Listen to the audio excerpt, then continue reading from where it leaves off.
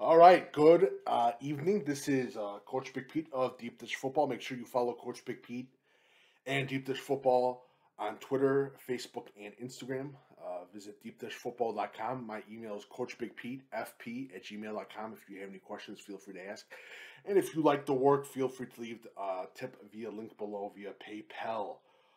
Just a quick reminder, not breakfast. Deep Dish Football Live, Wednesday, 8 p.m. Going to be talking more about this game as Plainfield North takes on Plainfield East. Now, let's get into a little bit of the thick of the things, talking about the team, talking about the schedule a bit as we get into the Plainfield North roster. And just do a little quick.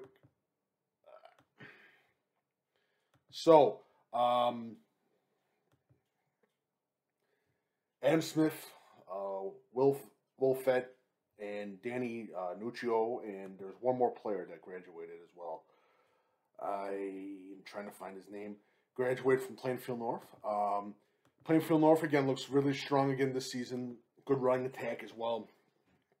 A good athletic group of wide receivers as well, but I think they're like the bread and butter of Plainfield North is that good running attack and that defense that's very swarming. They'll knock you on your ass. Plainfield North has got a great group of linebackers, good defensive line too, athletic, and again they swarm to the ball. They take great angles and they stick with their assignments. And if you can't do it for high school defense and they can't pay attention to you, you're not going to have a good year. And I really think that Plainfield North is going to have a great season this 2021 fall. So let's get into the team. Grand Zach, a little bit of a wide receiver, 6'4", also is a basketball player too. Dylan Rasmussen, another player to watch out for. Dominic Muscanero, another safety to keep an eye out for as well. They got a 5'9" quarterback to keep an eye out for, Harrison Klein. He's going to be interesting.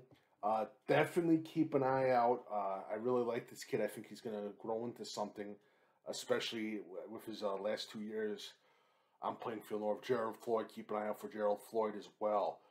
Tyler Tortorich, offensive tackle, 6'2", another interesting person to look for, especially in recruiting.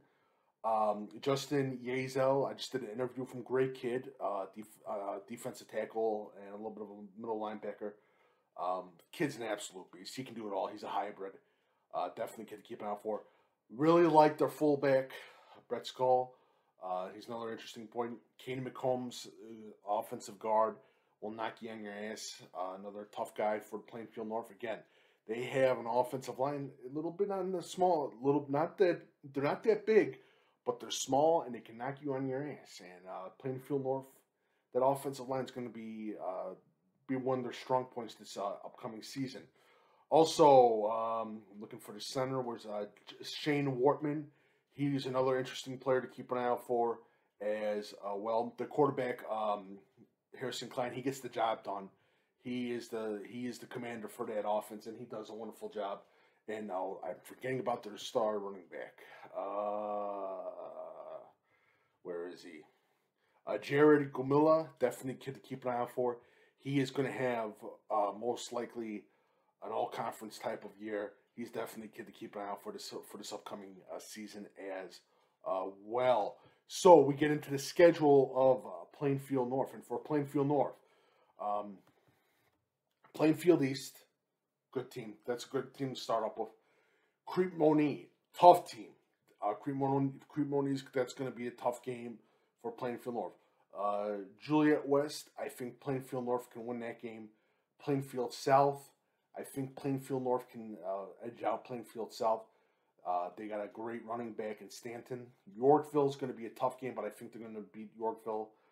Oswego is going to be tough for Plainfield North. Manuka, another tough team, highly ranked team in the polls. West Aurora, I think that could be a great win for Plainfield North. In their last game, they go against Oswego East with the newly transferred quarterback from Montini, Trey Jones, who's going to be an absolute stud for Oswego East. That's going to be a hell of a game, too. But Plainfield North, you look at it,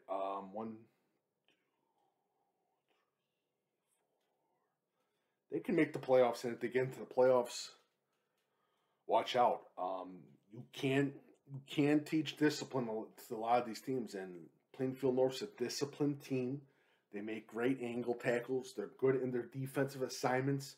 They swarm to the ball, and they will run the ball down your throat.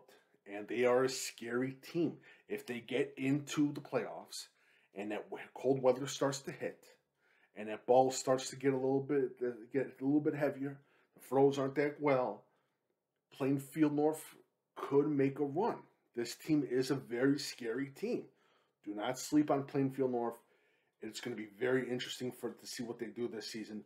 But I think that running game is just going to be special. It's going to be really special. And I think Harrison Klein, too, he's going to have a great thing. And they also have another quarterback as well. I'm forgetting his name. He's another hell of a quarterback as well. But Plainfield North, do not sleep on that team, man. And I'm really impressed with the kid that I interviewed today, Yazel. I think he's going to have a great year too, as well. Make sure you follow Coach Big Pete and Deep Dish Football on Twitter, Facebook, and Instagram. We'll do more magic numbers, final thoughts for the Deep Dish Football game of the week. And I'm excited about this game. Hopefully it does not rain. Deep Dish Football Live Wednesday at 8 p.m. And again, if you have any questions, CoachBigPeteFP@gmail.com.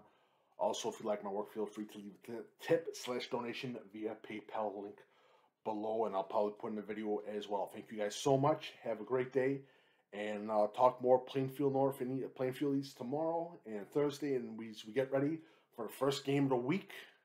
Deep Dish Football game of the week is chosen by you. Plainfield North takes on Plainfield East. Should be a lot of fun. Have a great night.